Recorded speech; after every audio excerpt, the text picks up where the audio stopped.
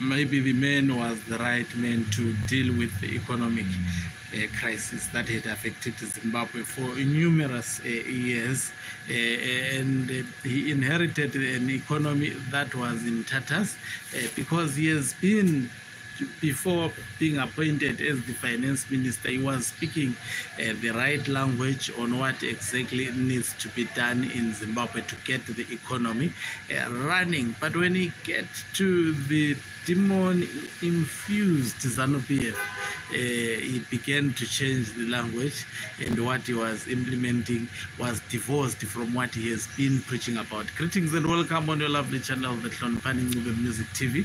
If you're watching us for the first time, please do remember to press the red or black subscribe button so that next time when we film live, guess what? You become the first one to watch us. So, one of the professors of the University of Cambridge, Hank, has actually advised Professor Mthuli to vacate his position as the finance minister of Zimbabwe, indicating that Mthuli Ncube has failed to address the economy of Zimbabwe. Now, let me briefly take you on what is the current status quo regarding the economy of Zimbabwe.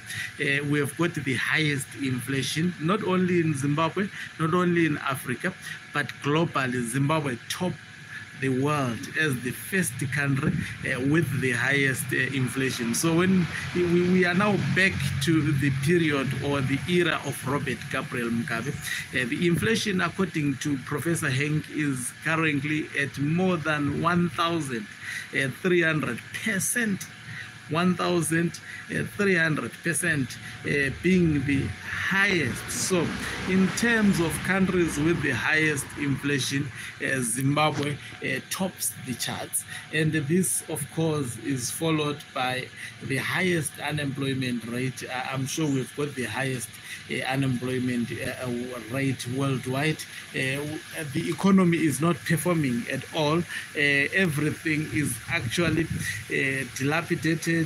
The country is stagnant. There is no growth that is recorded in Zimbabwe. The growth that is touted, it can only be seen by ZANU-PF, but that growth cannot be translated to Zimbabweans equitably benefiting from the economy of Zimbabwe. So the economy of Zimbabwe, at its current state, it is in tatters. And Mthuli Ncube is the man at the helm. And the biggest question is it fair to accuse this man alone and think that he can, as a standalone man who doesn't even have a constituency within ZANU-PF, he can convince a stubborn man like Emmerson Mnangagwa to do the right thing, to stop corruption, to act on corrupt individuals. I think it is expecting too much to expect this coup regime of Emmerson Mnangagwa, out of all the people, to decisively deal with the economic problems confronting Zimbabwe that he inherited from his predecessor, of whom he is part of the individuals who were part of the problem because he worked with Robert Gabriel Mugabe since 1980. We are talking of an individual who has been at in government since 1980, but he hasn't done anything meaningful that can be equated to something next to benefiting the people of Zimbabwe. So Mthuli Ncube, I think ZANU-PF was too big for him. He is wearing shoes which are too big for him.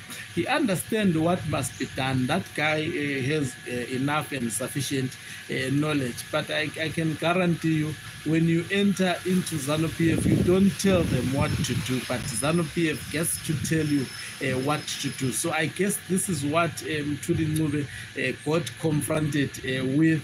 And when you enter ZANU-PF, ZANU-PF is like a demon. When it enters you, when you enter it, it enters you.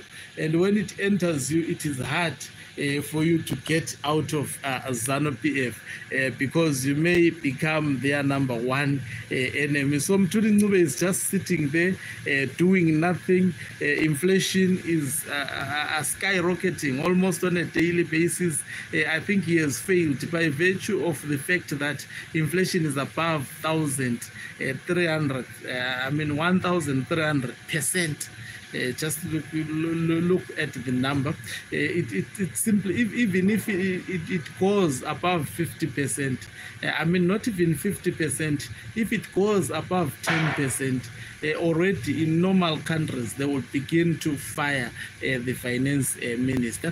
But in Zimbabwe, ZANU-PF is reluctantly not firing the Professor Mthuli Ncube, because they understand that he is not the main problem. The main problem is ZANU-PF. ZANU-PF is not capable of doing what is right to attract the much needed investment. They are not creating a favorable environment, a favorable investment climate, so that Zimbabweans can come and invest in their country, and other foreign investors can also see Zimbabwe as an attractive country to actually put their investment in. They have done nothing to do so. The currency is volatile. You cannot put your money in an inflationary environment like Zimbabwe. You cannot put your money in a country that does not adhere to its constitution. When you go to courts, the courts will be controlled, and there is absolutely no way whereby you can recover your money, particularly if it is taken by those connected to the state. So blaming Mthuli Ncube for the failure of the Zimbabwean economy, when he inherited it, Zimbabwe was on ground already. So this is the man who has been trying to take off the economy of Zimbabwe, but he has failed because the problem apparently is bigger than him. Thank you very much for watching us. If you are watching us for the first time, please do remember to press the red or black subscribe buttons.